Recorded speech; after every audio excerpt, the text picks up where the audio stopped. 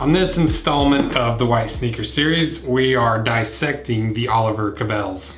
This video is sponsored by Oliver Cabell, and if you want a pair of these, you can get $15 off for the next 2 weeks with the code ROSEANVIL. And the information on these shoes is the brand is Oliver Cabell, the style is the Low 1, the color is white, they're made in Italy, and the regular retail price is $188. And the one really interesting thing that these guys do is they have a price breakdown of how much each aspect of their shoes cost. And that's really interesting because we can basically see how much they're making per pair of shoes sold. But more importantly and more interestingly, depending on what's inside of these shoes, we can compare it with the common projects and kind of make some educated guesses on how much money they're actually making on their shoes. So let's get to it. I'm going to start by cutting the sidewall stitching on the outsole, and this is a Margam outsole. It's kind of the industry standard for a high quality cup sole for this style. If you want to see what makes it different than a cheaper one, check out the Stan Smith video where we kind of do a little comparison between the two. But essentially it's a thicker and a softer outsole than most alternatives out there, so it makes for a comfortable and long-lasting outsole. And as for the price of these outsoles, Oliver Cabell says they cost them $6.60 for the pair, so $3.30 for each one, which is, I thought it was going to be more than that actually. And this outsole is held on by two ways, that sidewall stitching we cut and by the glue on the bottom that we're starting to peel it away from now. And now that the outsole is removed, I'm going to peel back this little foam layer. And what this is a little filler layer that fills in the void left by the way that the upper is curled underneath of the insole and whatever else is on the inside, so you don't have an uneven spots inside of the shoe. And we also saw a similar material inside of the common projects. It just didn't go the full length of the shoe like it does in these Oliver Cabells. Now I'm going to start peeling away the upper that's been pulled and tucked underneath of the insole. And you might expect to see the white of the leather underneath of here, but the way that they make these shoes is they pull and kind of tuck the leather to give it the shape of the shoe. So that creates high spots and low spots as it's rolled in the toe and the heel.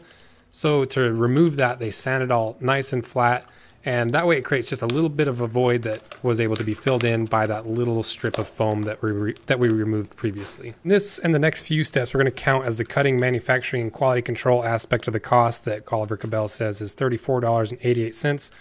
And you can kind of see what I was talking about with the folds as I get this toe area unglued. It starts to kind of unfold like an accordion where they had to roll and fold and compress the leather to get that complex shape of the toe.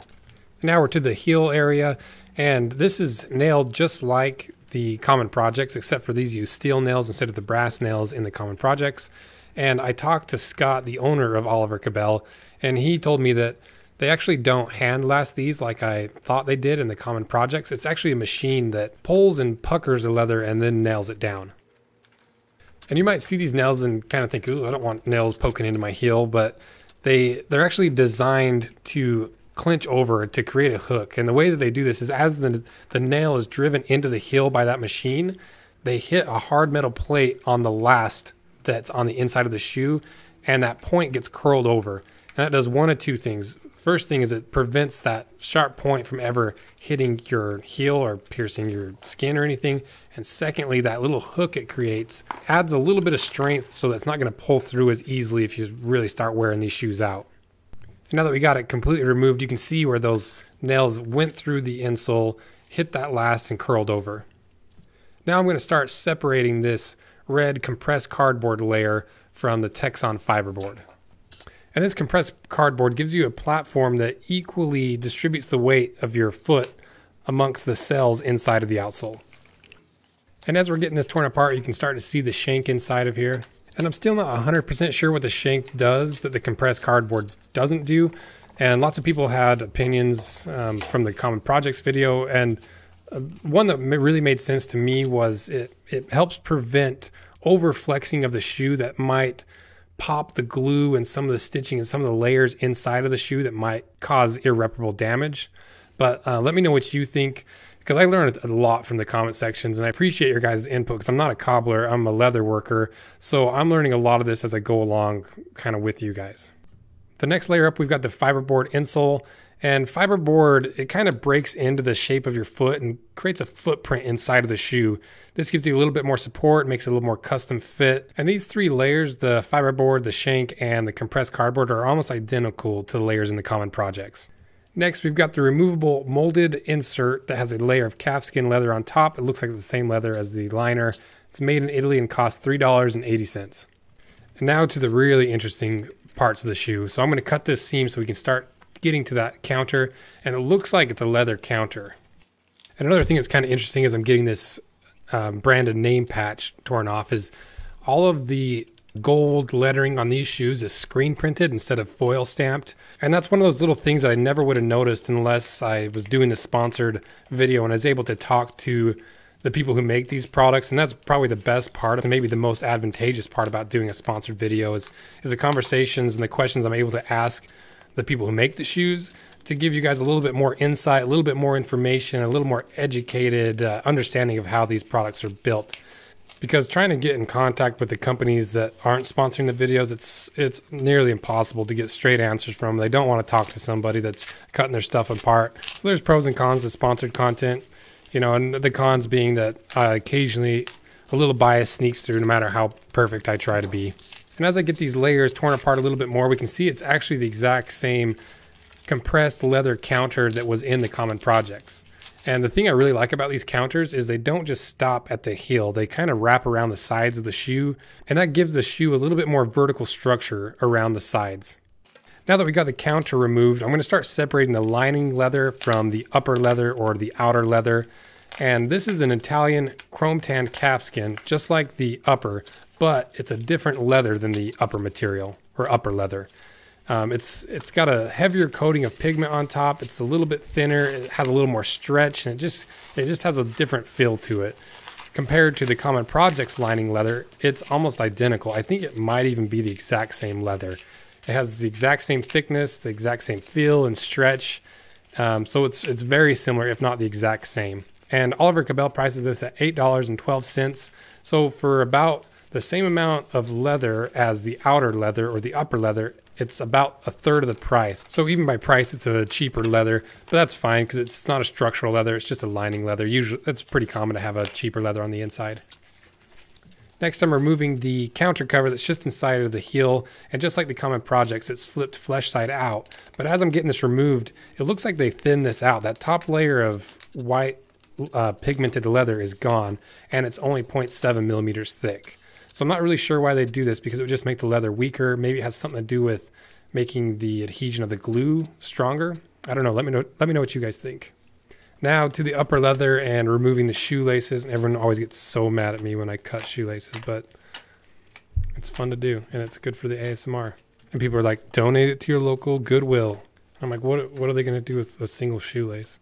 But whatever, it's funny.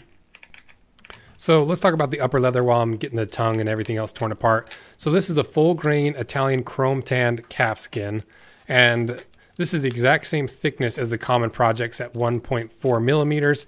And talking to Scott, the owner of Oliver Cabell, he says that this leather is from the exact same tannery that the common projects get their leather from, but it's a different type of leather from that tannery. This leather has a little bit more oil worked into it, so it's a little bit softer. It has a little bit more of a dull shine. It's a little more supple than the common projects. And they price this at $26.04. And if you check the prices on some of the high-end calfskin on some specialty leather sites, they sell for about $12 a square foot, but those prices are marked up by probably around 30%. So let's say this leather costs about $8.50. So if I lay out the parts after getting this cut apart, it looks like they use about 2.5 to 3 square feet of leather for both shoes. That gets us $21.25, but not all the hide is suitable to use in the upper part of the shoe. So if we factor in maybe like a 30% loss in the hide, that gets us within the right ballpark of that $26. So I feel like that's a pretty fair estimate on the price of the leather. And that makes me feel better about the prices they quoted on everything else, because the leather is the one thing that I can kind of figure out based on my knowledge of leather, and I feel like it's a pretty fair price. So I feel like their other prices are probably within the right ballpark. Now that we got a grand total on how much it costs Oliver Cabell to make a pair of their shoes, we can see they're making just a skosh over $75 per pair of shoes sold. And if we compare that to the Common Projects, these shoes are virtually identical. There's nothing inside the Common Projects that I see that would make them cost any more to make than the Oliver Cabells. Don't get me wrong, I don't think the pricing of the Common Projects is wrong or unethical. I think you should be able to sell something for as much as you want or as much as people are willing to pay for it. But now we just know with fairly definitive proof that Common Projects is making a killing on their shoes. And maybe more importantly, we can see by cutting these in half and dissecting them, you can get just as good of a shoe in the Oliver Cabells for a fraction of the price. So let me know what you guys think. Did I get anything wrong? Am I completely off on this? If I am, let me know. Thanks for everything you guys do. And remember, if you want $15 off of a pair of Oliver Cabells for the next 2 weeks, use the code ROSEANVIL at checkout and get yourself a pair of Oliver Cabells. Thanks, see ya. And I almost forgot, here's the footage of this being cut in half on the bandsaw for you psychos that just like to see stuff cut in half.